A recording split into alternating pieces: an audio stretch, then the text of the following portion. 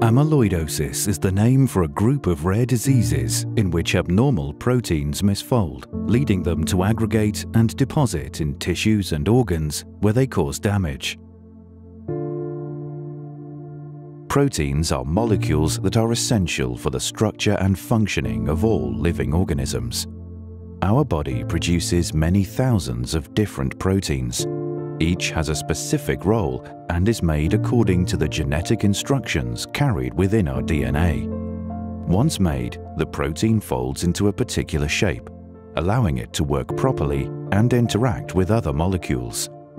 Sometimes proteins misfold and don't function properly, but normally our body is very good at getting rid of them before they cause any problems. Problems can occur if, for example, the removal mechanism isn't working properly, or if more misfolded proteins are made than our body can handle. Amyloidosis occurs when misfolded proteins aren't removed in the normal way. Instead, they accumulate and stick together to form long, rigid fibrils that deposit in various tissues and organs. These deposits are called amyloid and, over time, start to cause damage.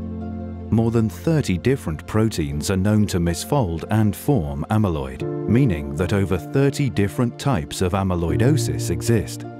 Some proteins misfold because of a faulty gene we inherit from one of our parents, whereas others misfold because of factors we acquire during the course of our lives or as a result of aging. Regardless of the type, once formed, amyloid is insoluble and difficult to break down.